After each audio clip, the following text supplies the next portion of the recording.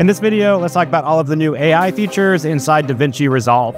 Real quick, you're watching VP Land. Special thanks to our sponsors for helping make our NAB coverage possible, Blackmagic and Atomos. And now back to the video.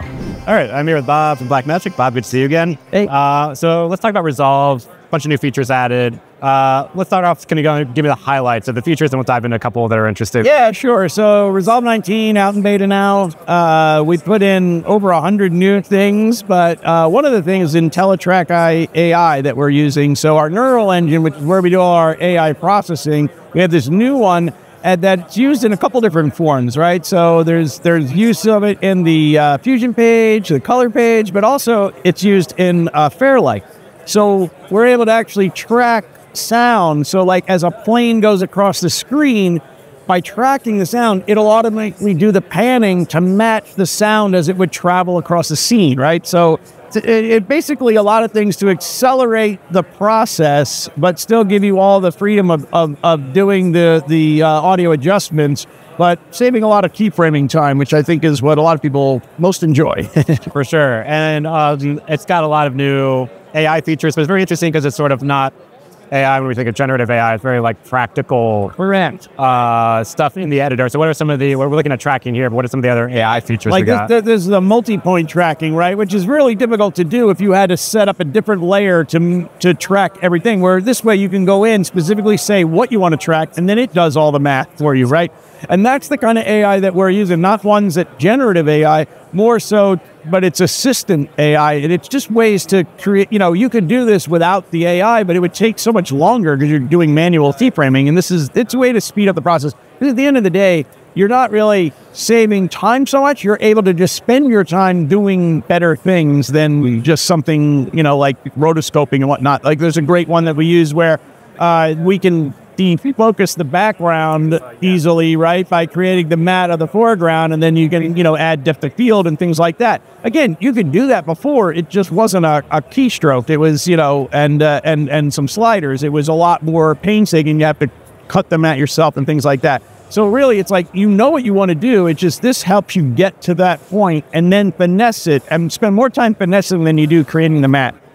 And yeah, there's denoising, the music remixing, and splitting the tracks out. Right, that one's really cool, where you can actually, you know, you can split out the whole track. Like if there's something combined, you can isolate the music from the dialogue, you know. And we had one last year that helped do dialogue, so you can take out all the noise in the background and isolate the person speaking. We did the talk to text, so like, you know, you can do subtitles for you, and now we can do it where you can isolate words and it'll follow around for you. There's a lot of like cool things to help. It's doing what people wanted to do, but do they have the time to do it? And now there is the time to do it, especially like documentaries and things. It'll really help the process of doing that kind of work. Do you feel like it's sort of enabling like one person to do what might have taken a team of 10 to do, or more specialists to do? Well, yeah, I think what will happen is that you can spend the time having the right people do the right part of it, right? So the editor can edit, and then the color grader. And now with our Blackmagic cloud service, where you can share project files and footage, you know, anywhere with anyone, anywhere, that really is great, because then people can use specific people for the desk. Like, you know, oh, that's a guy I really want to work with on the color or the audio or whatever.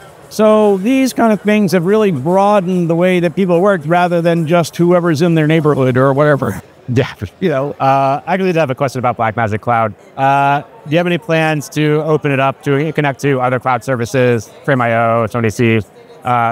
You know, I don't know. It depends on, you know, like we're still kind of early days in it, so we want to like lock it down to do what we do. But, you know, you never know what we do. I mean, we announced the Blackmagic camera app in September, right? And that's on the Mac, iOS, right? But we are actually showing the Android version now, so you never know. All right, good to know. And yeah, one other thing about the spatial remixing, or using the 3D perspective, is some of the idea behind that of like sort of making content for other formats like Apple Vision Pro, and sort of this possible merging of like different types of formats. Right. You know, there's some more immersive environments, right? And so we need to be able to work with that, right?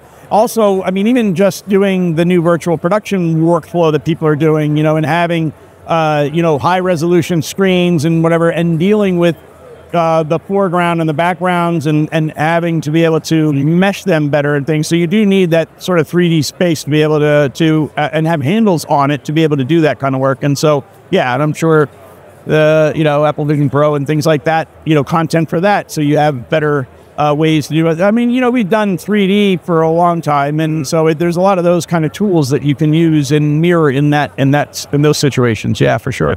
And I feel like also I don't want to skip out on one of the bigger announcements of text-based editing. Can you tell me about that? Well, right. So that's a highlight word, and you can. Yeah, I mean, it started last year with our audio to text tool, right? So we could derive the text from the audio, and now it's editing on the words and being able to go to specific words, hit where it is, and create edits for there. It's just the next evolution of the original audio to text. So it's just like the next step. And of course, last year no matter what you introduce, someone goes, "Yeah, but what about this?" And that's part of the reason we come and we bring the big team that we bring here, because they want to show off what they've done, but then they also want to get ideas for what's next. Because here we are on Resolve 19, and we're always going to update and do other things. There'll be Resolve 20. Yeah, eventually there'll be something. Yeah. Well, great. Thanks a lot, Bob. Appreciate it. My pleasure. Thanks. And that is it for this video. Be sure to check out the rest of our NAB coverage over here at this playlist, and hit the subscribe button for more videos like this. Thanks for watching. I will catch you in the next episode.